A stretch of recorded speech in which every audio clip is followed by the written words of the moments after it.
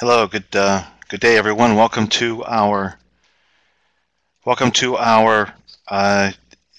week 3 meeting about inquiry-based learning this time, and we are progressing on through our 5 pedagogies to consider those items that you may want to look at for application in your classroom and for application in a final project.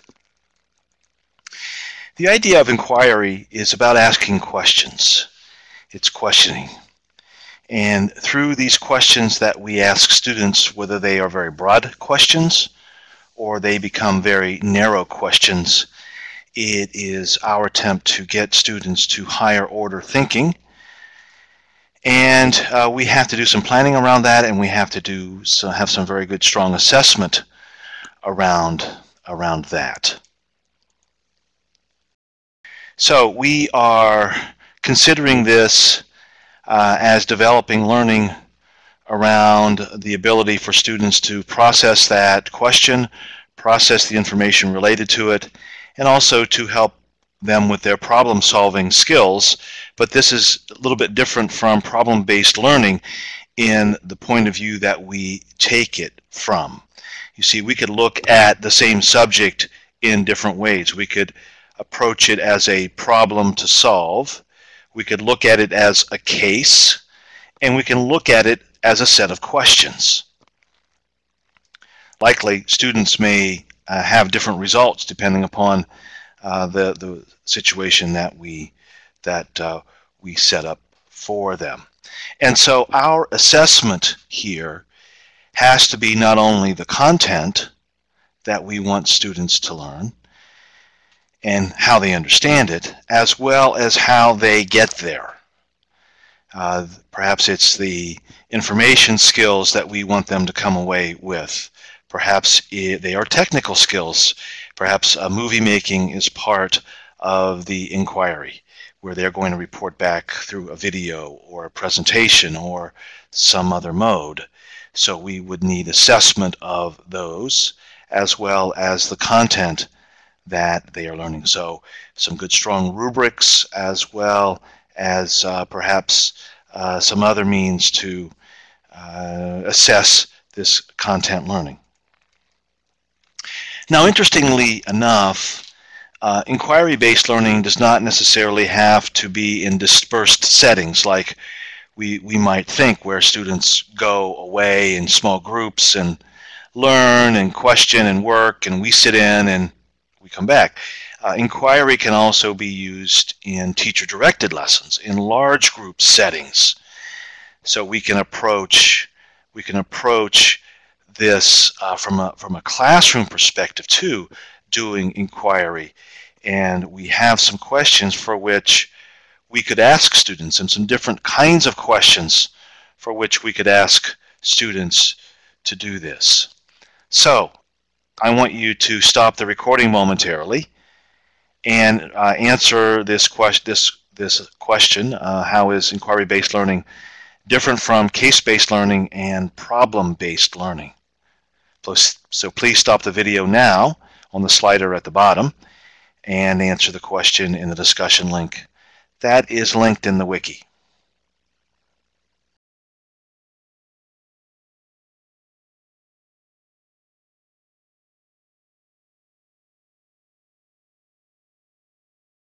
Now, these questions can be asked in several different ways. We can ask students to infer. We can ask students to infer if it's a writing, what the author is telling us. The clues are likely within the content of the story. And what inferences can we make from that? What suppositions can we make for that? What can we fill in by connecting those dots? We could also do the same thing with photographs, such as the perspective. Where is the camera? What's the camera view? The time of day, the setting, the lighting. What is the photographer trying to get us to infer from the view? Or in artwork, in movie making, filmmaking, what what can we infer from what the director, the producer of these films or photographs or plays or works of art or writing, what can we infer from those? What can we connect together? What can we connect to the important concepts that are there that will allow us to infer ideas from that? What can we interpret? What kind of interpretation questions can we ask students? These questions are consequences, interpretations of concepts or interpretations of ideas. So we want students to make interpretations of the consequences. So it could be in the sense of the consequences of the book. If we were to ask, for example, about a movie maker, and that movie maker never made a certain kind of movie, what interpretation could we take to a different setting for a movie maker or an author? If Stephen King were writing humor, maybe he is writing humor, but if he were really a humor writer, what kinds of stories would he tell us? What kind of stand-up jokes would Stephen King tell us if he were a comedian? If he were a filmmaker, he does write for film, or some of his works are in film. What would he tell us in his films? If he were a musician, what kinds of songs would Stephen King write? So if we could ask him to interpret, or what kind of love song would Stephen King write? It would be an interesting interpretation of the style of writer that Stephen King happens to write about or happens to be. The next type of question is about transfer. If we ask students to take their former learning and to put it into a new setting or a different setting. So if they have learned some principles, scientific principles, geographic principles, writing principles, reading principles, and now let's put that in a new setting, and let's have them look at the new setting with questioning that setting about what they already know about that setting. So in this image that's associated with this picture, we're coming out into a new setting, through a tunnel into a new setting, taking our principles there and asking students then to apply these concepts, these principles in these new and different settings. And the last one is a scientific questions about hypotheses that can truly be tested scientifically, where students have ideas that they can go out and collect data about, whether that data is making actual measurements, making observations, collecting that observations, and systematically looking at them, whether these observations are in hard numbers, in graphs and charts, or they are descriptions of scenes. Descriptions of scenes is that qualitative data where we could make some interpretation of that data that they are collecting. So we have these different types of questions. They can be asked in small group settings, they can be asked in large group settings, and the setting is driven by questions that we are asking our students.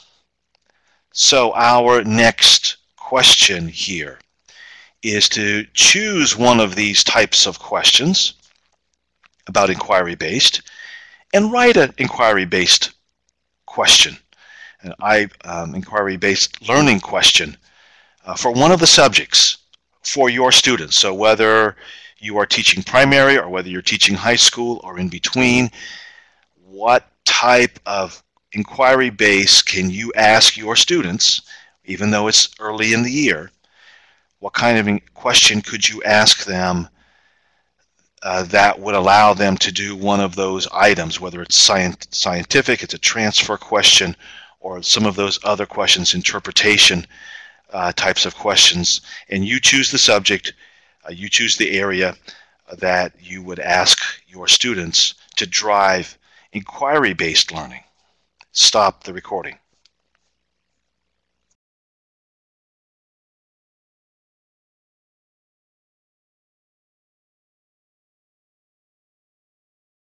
Now, what we are trying to achieve here are some different thresholds of learning than we are typically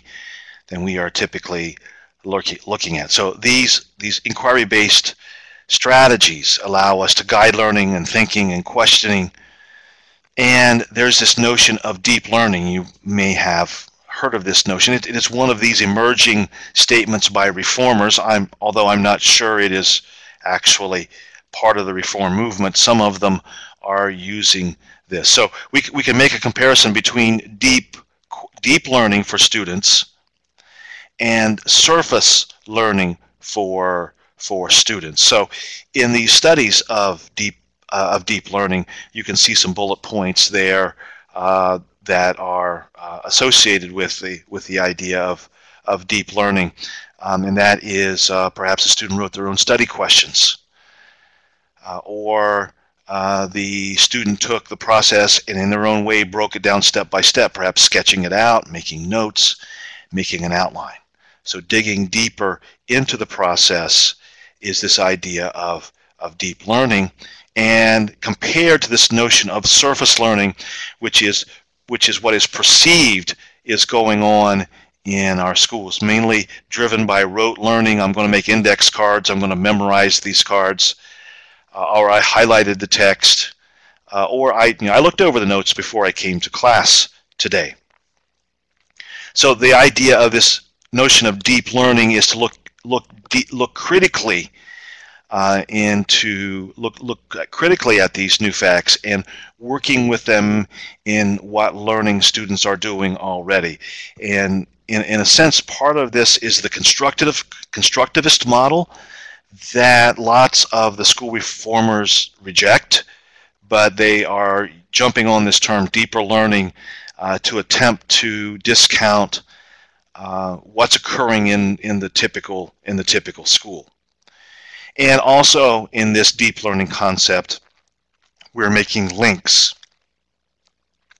So in this notion of surface learning, the ideas are looked at, they're accepted, they're isolated, and they're really unconnected from any other type of learning. So the deep learning, the surface learning, we are trying to cover, we're trying to get through material. So on the deep learning side, we're going to go back and forth between deep learning and surface learning and contrast the two. So in the deep learning, we are looking for meaning. On the surface learning side, it's rote learning. In some cases, we have to rote. I had to learn my multiplication tables. And in the deeper learning side, we are looking at concepts that will help us approach bigger issues, whether it's through cases, problems, inquiry, those particular notions as we're looking at bigger issues. In the surface learning, we're sort of looking at the formula. What formula do I need to solve this problem? What can I put in the numbers, say in algebra, in an algebraic equation, and plug and chug? I know this number's A, I know this number's B, I know this number's C, and it gives me an answer so I can solve the problem. We're talking about learning interactively with deeper learning. And in surface learning, we're talking about passive learning.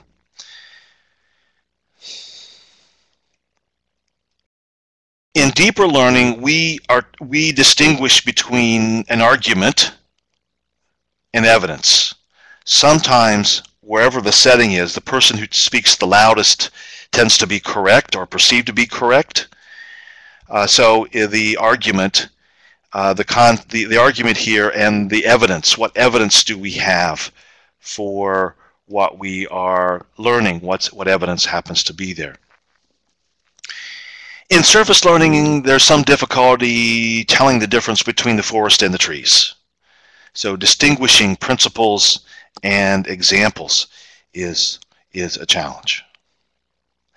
In deeper learning, we're attempting to make connections. We want to put everything together. Everything together is interconnected in some way. It works together, so whether it's across lessons, across days and weeks, or units across months and years, making these connections are part of the deep learning idea.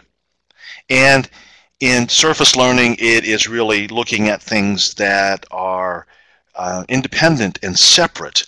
And it is interesting if you reflect back and look deep enough into that. That word was not meant to be facetious here, but if you scratch a little bit farther into the blended learning notion of Staker and Horn and Christensen, you will interestingly see them talk about being able to separate programmed instruction and separate modules, making them stand by themselves in a curriculum so that units can be plugged in and out.